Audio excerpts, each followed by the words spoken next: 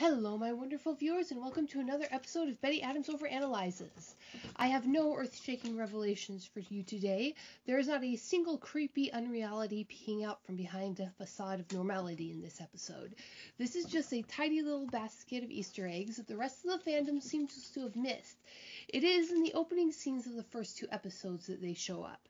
In the first place, we are introduced to Fives in the Nieves senior's van. Papi Nieves is wrapped in tats and is a bull of a man with a Spanish accent. Abuela Nieves is a tiny little Asian woman with remarkable agility and a CD titled Abuela Sick Mix. As she slides it into the CD player, dating the truck is very, very old in this 5 minutes in the future world, you can see the skull and the heavy metal markings that match Papi Nieves' tats as the acceptable cartoon level heavy metal begins to play. The music covers the scene transition and we suddenly find ourselves in Miko's room as the camera pans over the orderly neatness of Lexi's side of the room and the, let's be generous, the creative chaos of Miko's side of the room. The camera shows posters of mecha suits and a blurry Carry On and something or other poster. The shelves are covered with old games and littered with geek references. There are more posters scattered over the walls. The camera shows everything and focuses on nothing.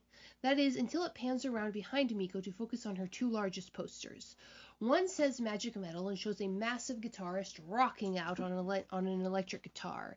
He has a bull's head. The style of this poster suggests a Mexican or Spanish, possibly Portuguese culture behind the poster. The in-universe realistic bull's head could easily have been a projection stage effect. So this makes sense. The camera pans again and shows another poster clearly.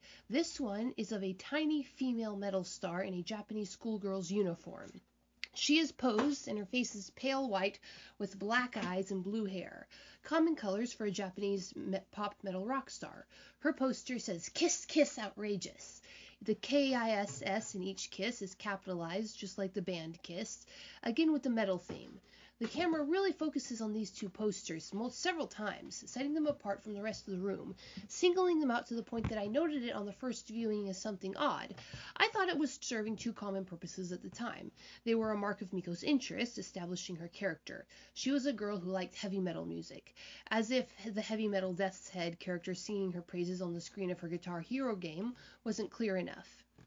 It was also a reference to Kiss, and to the Japanese manga fixation on Kiss that was a real, if small, phenomenon culturally. And the Magic Metal poster was a reference to the habit of the 90s and aughts of girls putting beefcake posters of singers up on their walls. Even as mundane a source as the newspaper daily comic strip Baby Blues did a strip on the beefcake posters of heavy metal singers from years ago.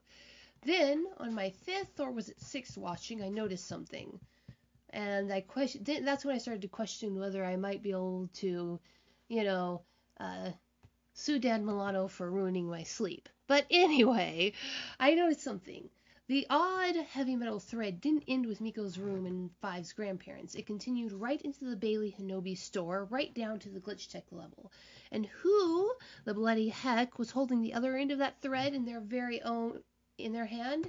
It was our very own Love to Hate Him, looks so much like Abuela Nieves that he is basically her male counterpart, the top glitch tech of the Hinobi Bailey store, Mitch Williams. In episode 2, when Phil ushers Five and Miko into the back of the store, the manager takes the time to snarl out orders at the older glitch techs lounging around the training and break area. Zahara is spotting Hanish while he target practices. The blue-haired girl whose name we haven't figured out yet is doing that thing where you play with a ball and pretend you're doing it for reflex training, but you're actually just playing with the ball. And Mitch Williams is watching a hologram projected on his gauntlet. He is watching the performance of the lead female from the Kiss Kiss Outrageous poster. Talk about your twisted tropes. In general, the cool 19-year-olds do not consume the media of 16-year-olds. You saw how much Miko's own sister, much closer to her in age and with a dedicated sisterly love for her sister, revolted from sharing any of Miko's interests, especially her enthusiastic ones. And heavy metal is an enthusiastic interest, or it's not an interest at all.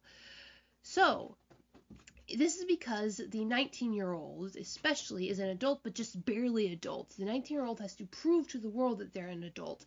So most 19-year-olds conscientiously reject the media of their slightly younger siblings and friends.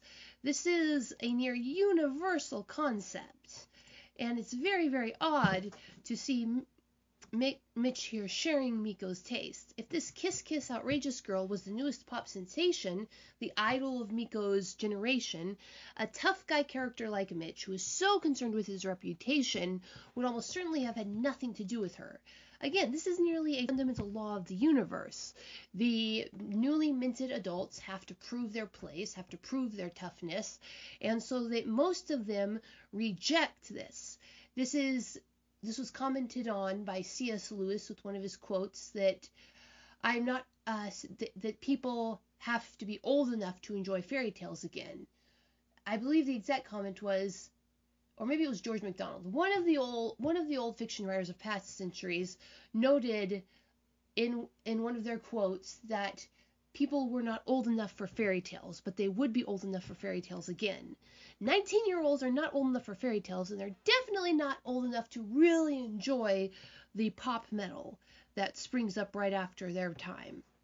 So, here we have Mitch, who should have been sneering at Miko's favorite band the same way he mocks the rest of blueberry culture, but instead he is watching it openly on a holographic projection in the middle of the base with the closest thing to a real smile on his face that I think I've ever seen.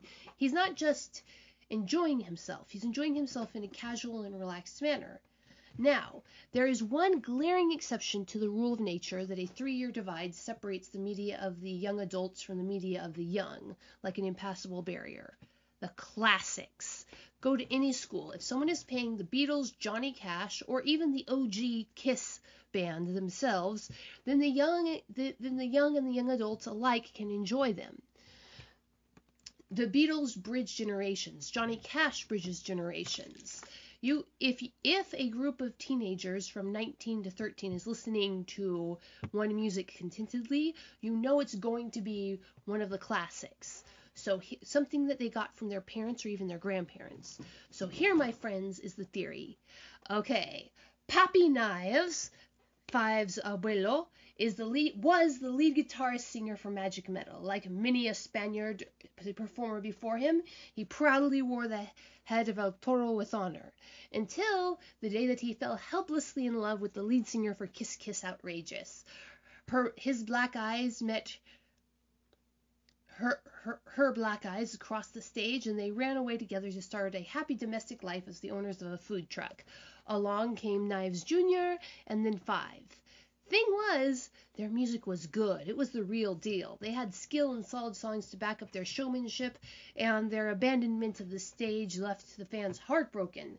So the fandom grew even as it aged. Parents passed down music videos to their children, and the urban legend of Magic Metal and Kiss Kiss Outrageous was passed on. Now, this still doesn't explain why Mitch mysteriously looks like Abuela, but it would explain why he and Miko would share a fandom so calmly, and it will add an odd dynamic to the relationship when Mitch finds out about who Five's grandparents are. So, what do you think, my wonderful viewers? Am I way off base, or was Abuela Nieves a Japanese pop metal star in her youth? Leave a like below if you agree, and a comment shredding me like an electric guitar if you disagree. Check out my Teespring store for some weird human merch, and hit that subscribe button. Peace out, my wonderful